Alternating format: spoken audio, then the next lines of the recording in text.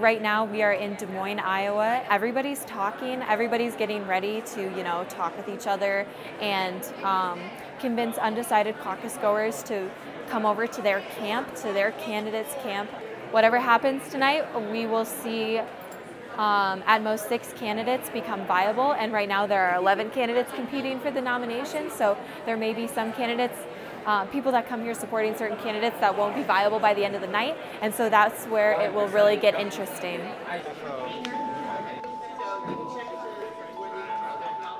Things are going a little bit differently this time around, so I wanted to fill everybody in before we get started for the evening.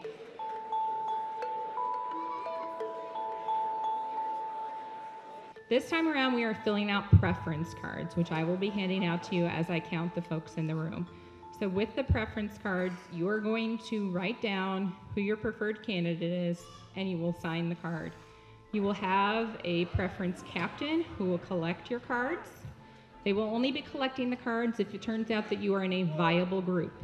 If you are in a non-viable group, then you will be able to realign. Anyone who is in a viable group at the end of the first alignment will not be able to realign. So that is a change from 2016.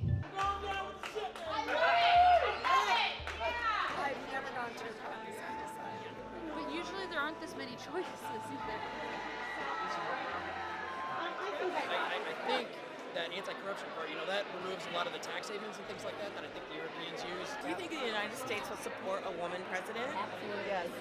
Yes. That's what we lost the last time. Up. Yeah. I see that a lot of people are afraid.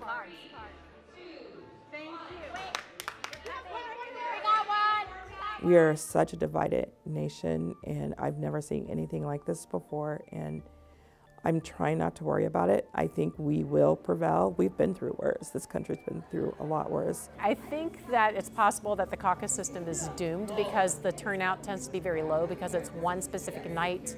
My prediction that I talked to you earlier about was that we'll probably see one more round of Iowa being first in the nation in 2024, but I think it'll be embattled and it'll go down.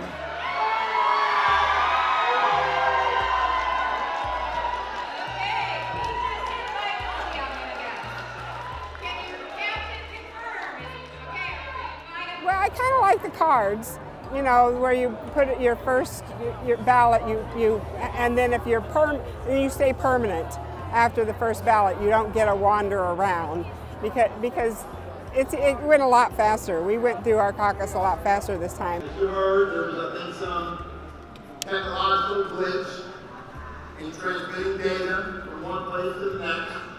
I can tell you right now, if it was a broadband issue, under Pete Buttigieg's plan for rural America, we want to take care of it. We don't know all the results.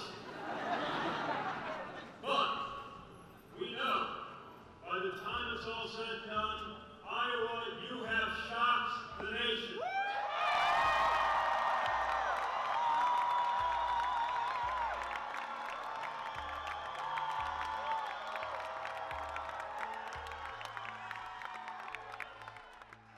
By all indications, we are going on to New Hampshire victorious. The Iowa Democratic Party is citing some discrepancies in their reporting processes, and already some campaigns have disparaged or at least criticized the Iowa caucus process.